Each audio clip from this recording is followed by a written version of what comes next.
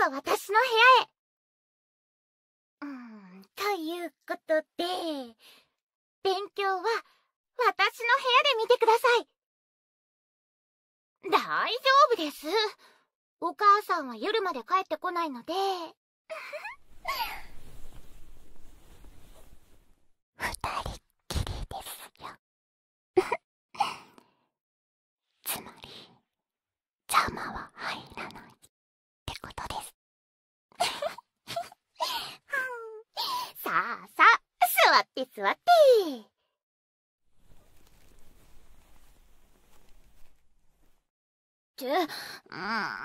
そっちじゃないです。こっち。私の隣にどうぞ、先輩。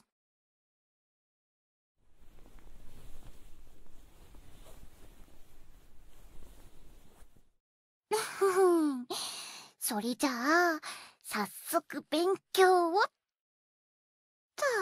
言いたいところですけど、まずは、先輩に勉強を見てくれるお礼をしますね。大丈夫、大丈夫。勉強はお礼が終わってからちゃんとしますから。先輩は気にせずにお礼を受け取ってください。そうそう、先輩。横になってください。膝枕してあげますよ。美少女の膝枕ですよ。膝枕。これはもう、とっておきのお礼じゃないですか。ほら、ほら。遠慮しないで、早く早く。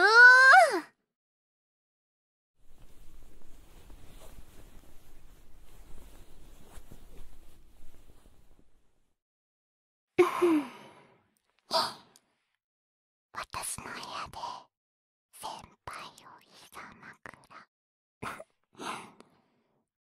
なんだか不思議な感じがしますね。首の方は大丈夫ですか？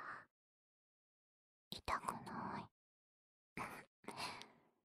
私の太もも気持ちいいですか？それじゃあ、先輩の耳の中、見せてもらいますね。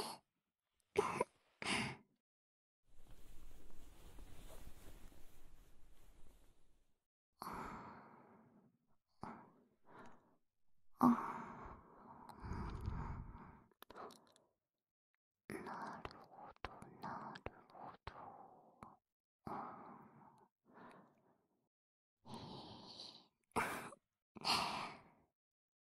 先輩の耳の中、こうなってるんですか？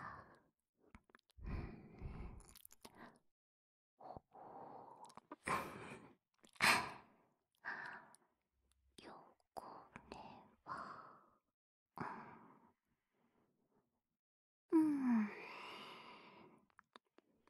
そこそこ。やりがいはありそうですね。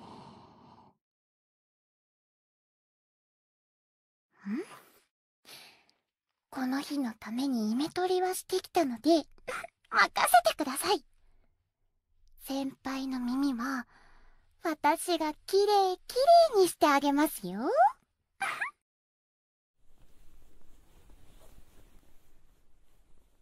それでは早速。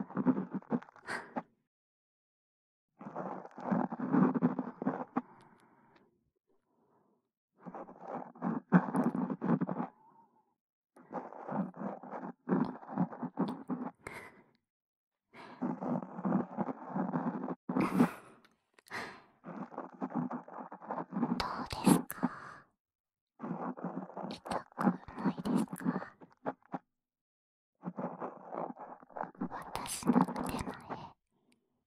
結構なものでしょう。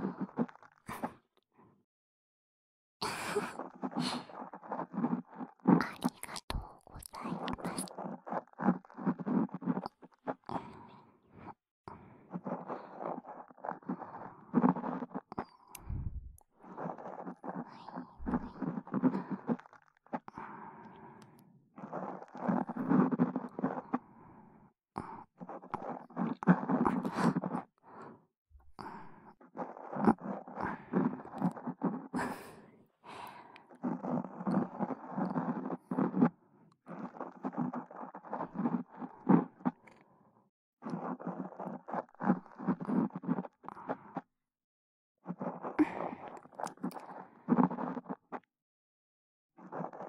強さはこれくらいでいいんですか？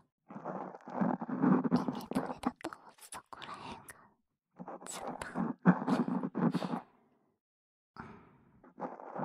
ちょうどいいですか？なんだ、このまま続けますね。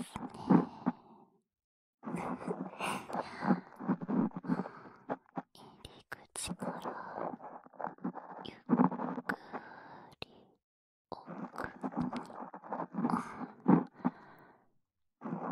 カリカリクリクリ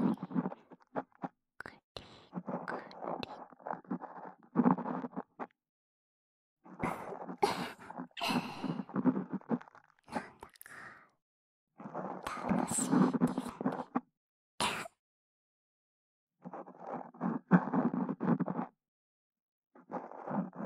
先輩、気持ちいいですか？もっと気持ちよくしてあげますからね。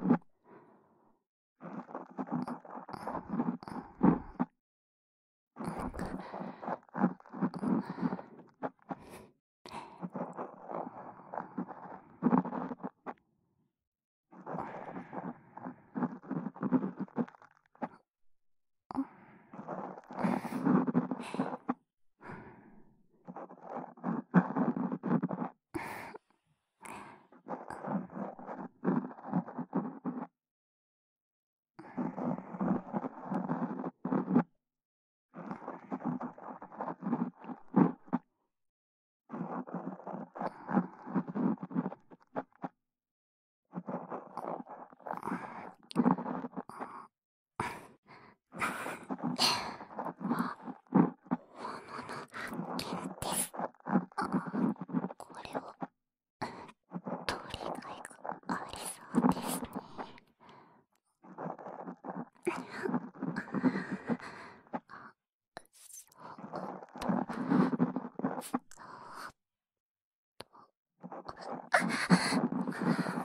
落ちちゃった。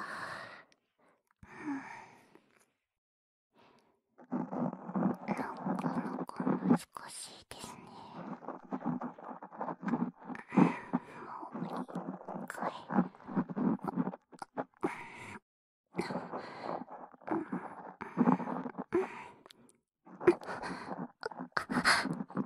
いけそう。あとちょっと。や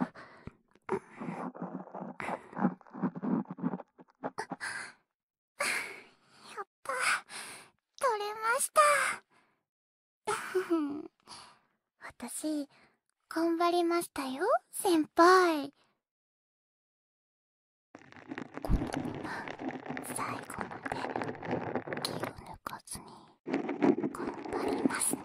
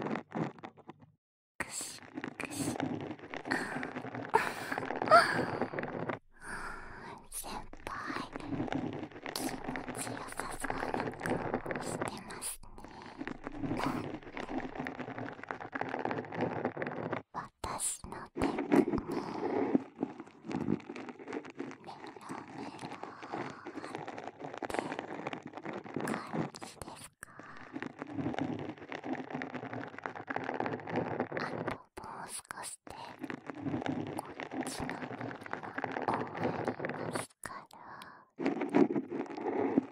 私の耳かきと太もも味わってくださいね。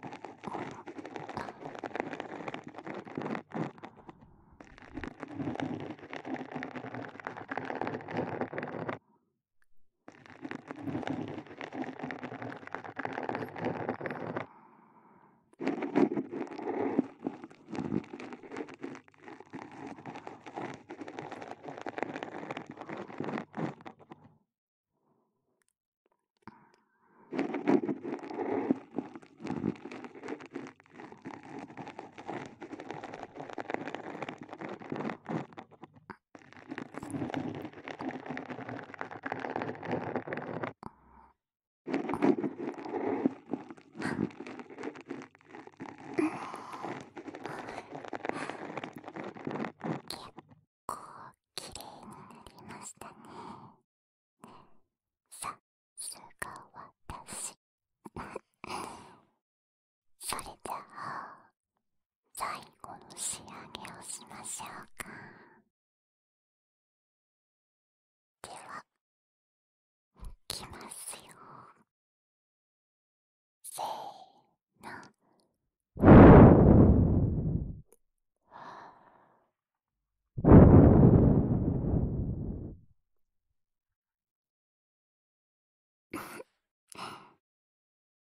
くすぐったいですか？細かい汚れを吹き飛ばしてるので我慢してください。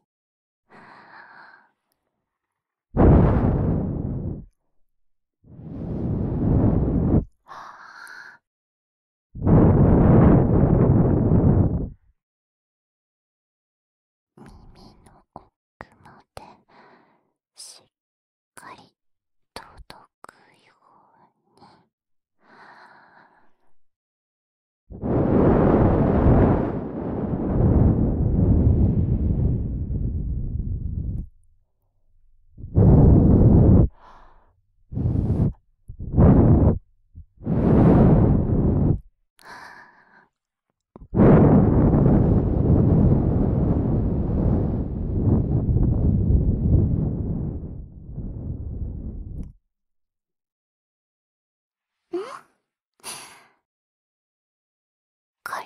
おしまいです。先輩の耳、ピッカピカになりましたよ。それじゃあ、次は、勉強何言ってるんですか？次は、逆側の耳をきれいにする番ですよ。さあさあ、反対側を向いてくださいな。先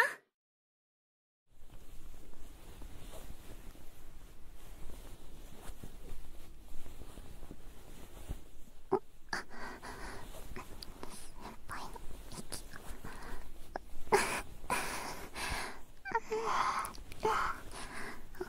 くすぐったい。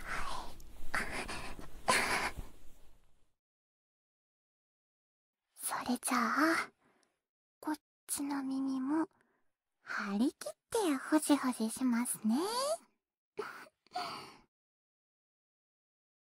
大丈夫。痛くないですからね。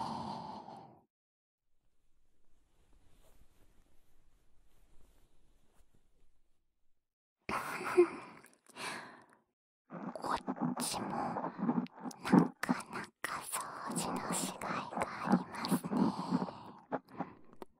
これこれくりくりゴシゴシ。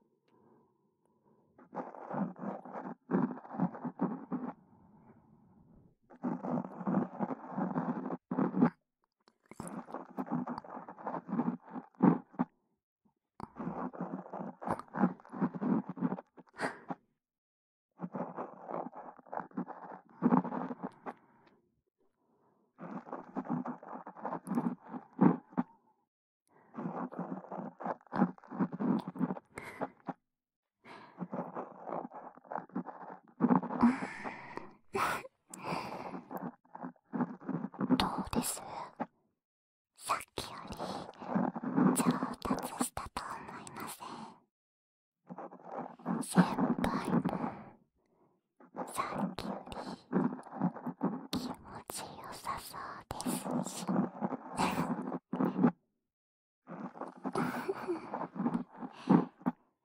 先輩が気持ちよさそうだと私も嬉しいです。もっ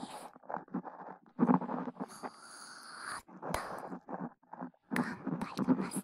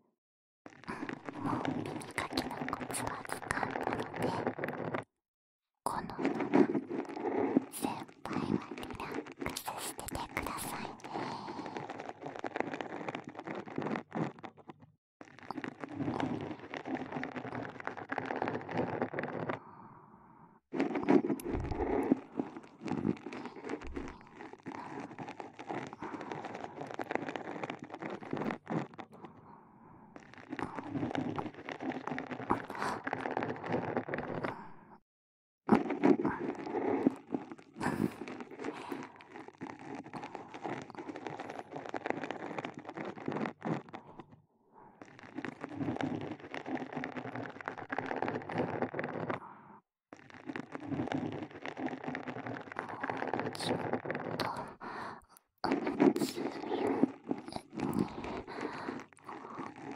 カリカリカリカリ。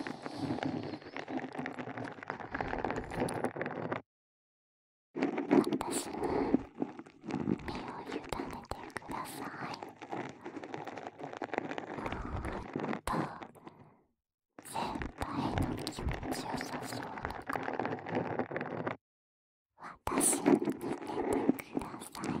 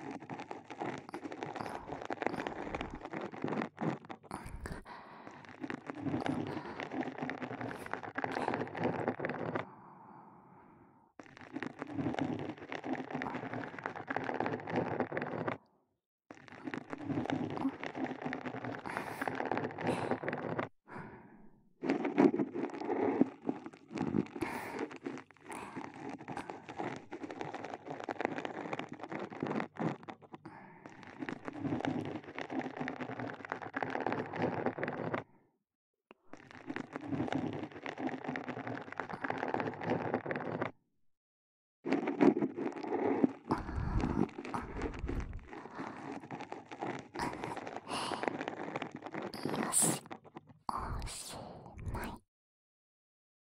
それじゃあ最後の仕上げにこっちの耳もフーフーしてあげますね。せーの。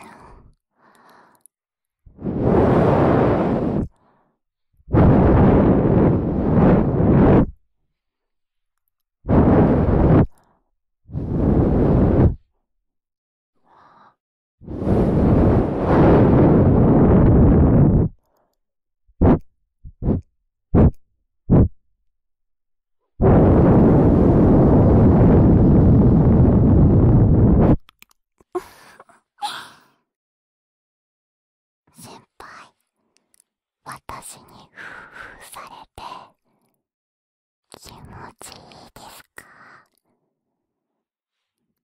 もっともっとしてあげますね。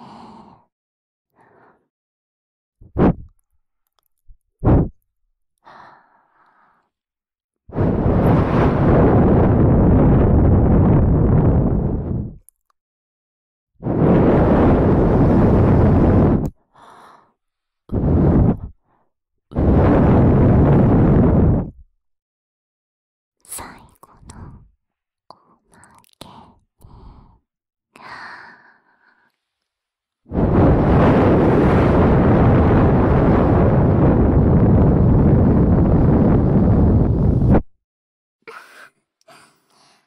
はい、今度こそおしまいです。両方とも綺麗になりました。気持ちよかったですか？それはよかったです。さて、耳かきも終わったことですし、次は、勉強いえいえ、私の例は、まだまだこれからですよ。じゃ、左のお耳っすね。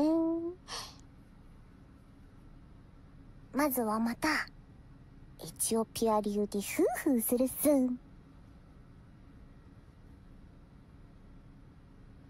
手を筒にしてお耳に当てて、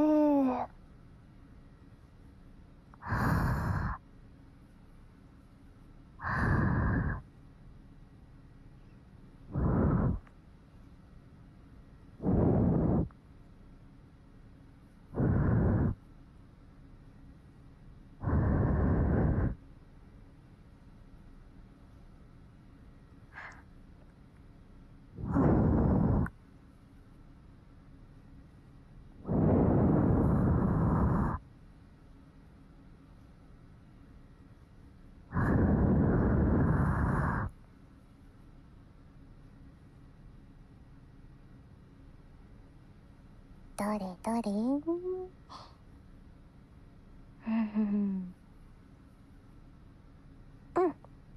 こっちも強くして問題なさそうっすね。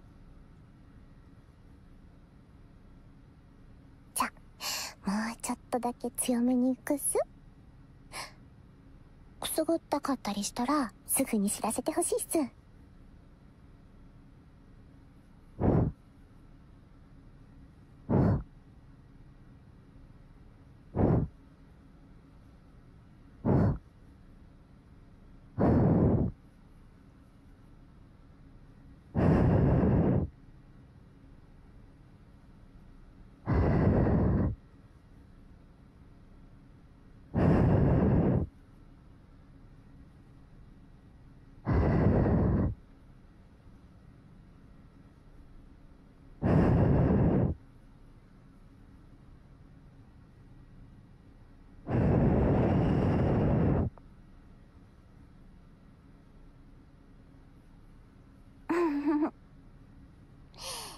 いい感じっすか？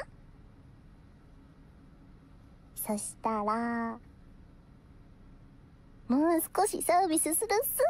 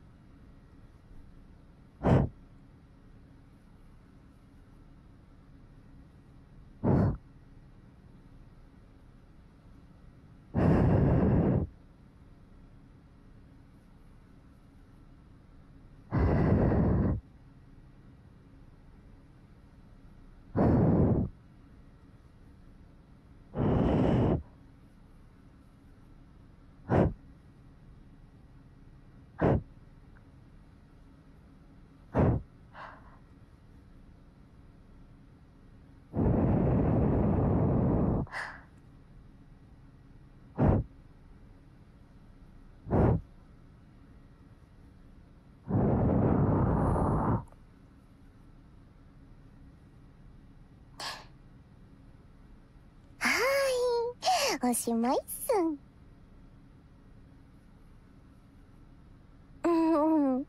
名残惜しそうな顔っすね。けど、足りないくらいがちょうどいいっすよ。何事も。完全に満足しちゃうことは、飽きが始まる最初の一歩っすからね。さてさて、欲求不満のお耳の中は、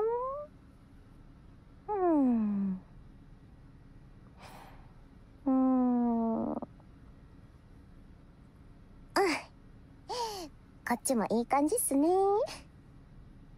お掃除楽々状態っすよ。そうしたろう。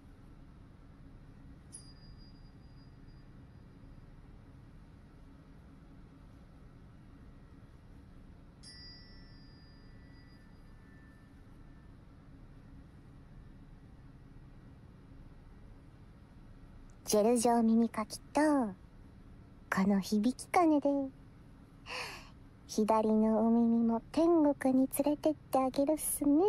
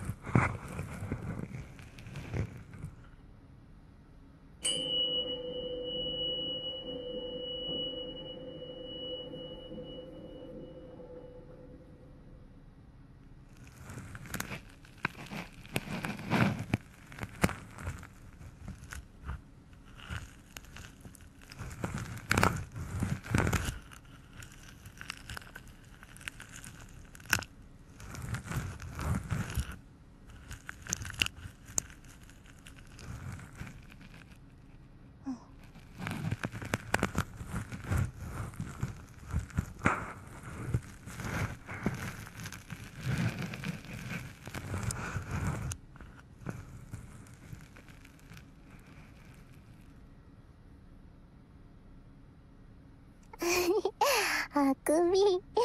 眠くなっちゃったらこのまま寝ちゃっていいっすよ。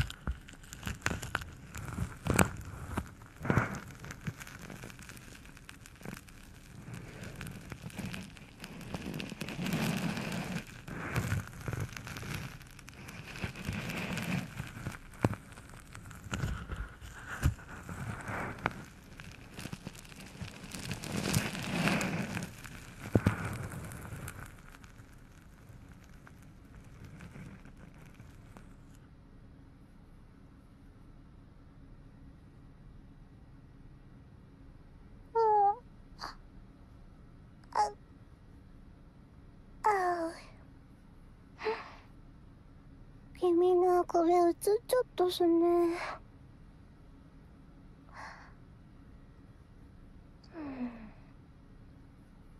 耳かき済んだらお昼寝も悪くないっすね。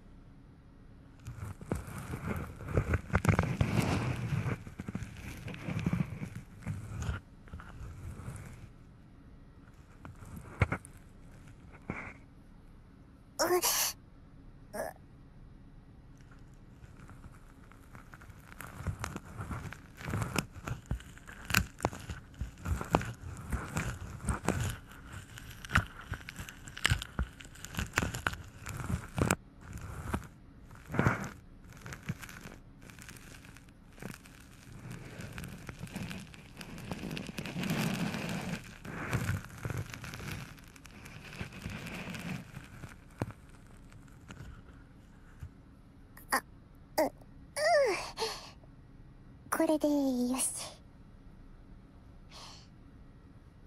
これでおしまい。多分大丈夫と思うす。確認するっすね。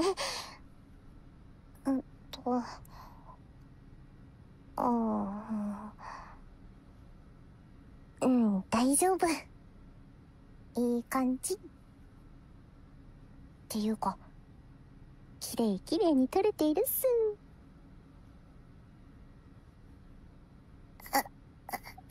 仕上げにお耳のマッサージっすね。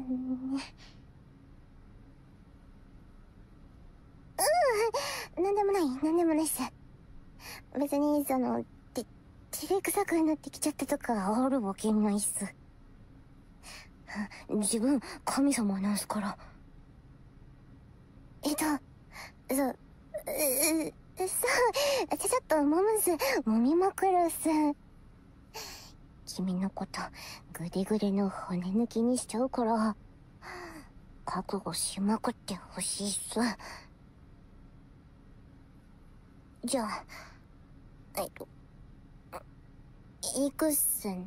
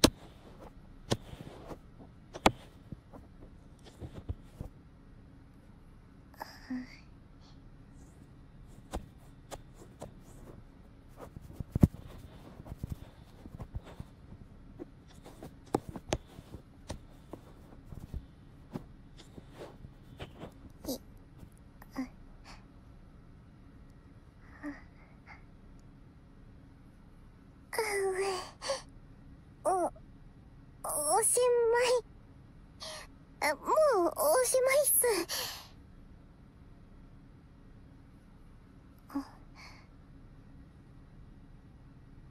どうすか？君も骨抜きになっちゃったっすか？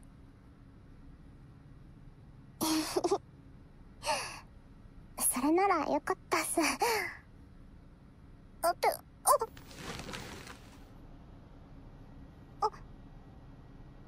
れ？りがとうっす。てか、間、換気ちょっと足りてないかもっすね。顔が熱くて、自分ちょっとぽーっとするっす。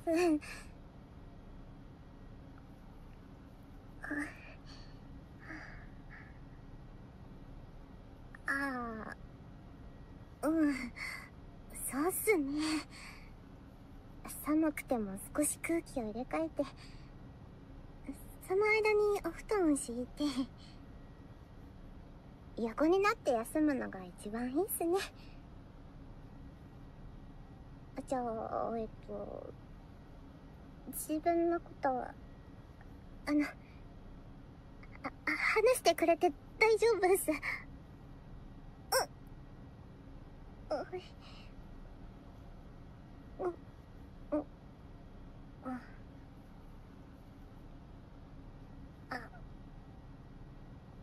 ありがとうっす。それじゃあ、自分。ひひひ。お言葉に甘えちゃうっす。